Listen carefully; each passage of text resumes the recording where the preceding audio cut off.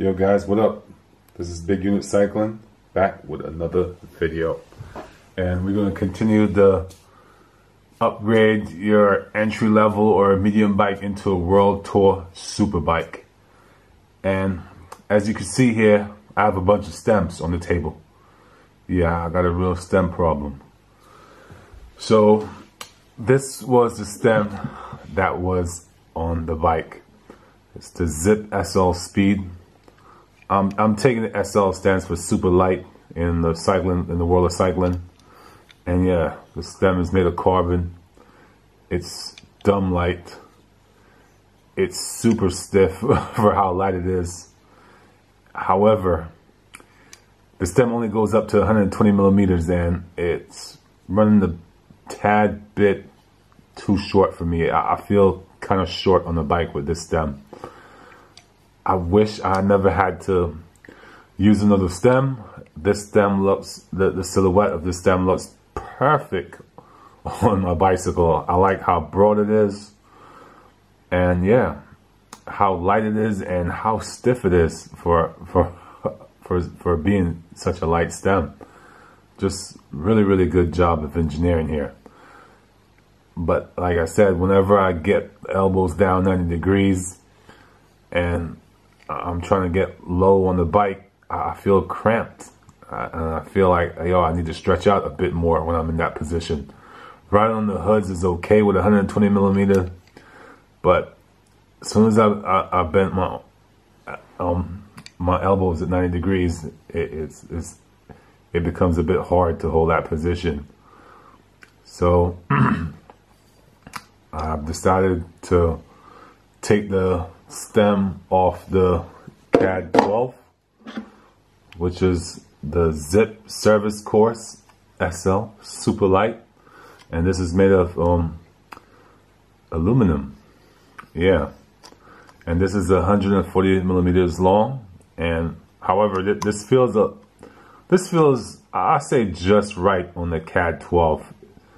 It could be a tad bit longer, but it's perfect in all positions. When you bend your elbows at 90 degrees, right on the hood in the aero position, or when you're in the drops on the CAD 12, this feels good.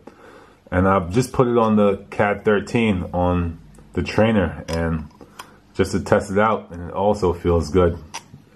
You know, I've ridden this on the CAD 13, but it doesn't look good on the CAD 13 in my opinion because of a slim profile. It just doesn't match the silhouette of the CAD 13 because the CAD 13 has this Napa profile to the frame. However, I like this part. What was this called? The computer holder for it, and it's just integrated into the stem, and it looks good with the handlebar as well. It gives it a nice clean look. And yeah, it's also a stiff stem. I could have just stuck with this and called it a day, you know what I mean? Or I could have just bought this in 130 millimeter. But I chose this instead.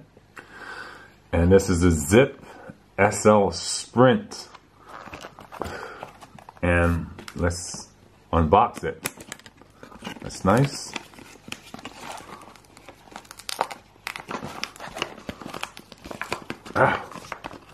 It's nice and clean. Wow, that thing is fugly, bro. Yeah, this is mad ugly right here. Wow. So this is 130 millimeters. This is 8 degrees plus minus, and this is going to give me a better angle than the -6 degrees, because I was looking at pictures of myself, and I've been riding in the mirror on the trainer, and I can see it too upright. So this hopefully will give me a better aerodynamic angle on the bicycle. Yeah, and to go with this, I also picked up the computer mount to go with this as well. Let's get that open. And there you go. All right. Don't worry, I'm a gentleman today. We got the scissors on deck. Ah. Got it up.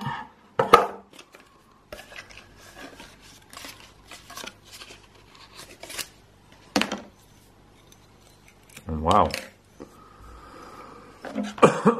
Yeah, that's gonna go on like that. I wonder if you could reverse this. It just says 12 degrees on here, so I don't think I think I've saw someone reverse this before. And yeah, you shouldn't be able to reverse this. In case you want to do some endurance rides, you could flip it and reverse it, but that's the computer mount. And yeah, how about, you know, I'm not gonna forget my weight wieners out there. For my weight wieners, we got the scale of truth. Cause y'all wanna know how much does it weigh. Well, like I said, man, 120 millimeter Zipp SL speed. Scale is on 0.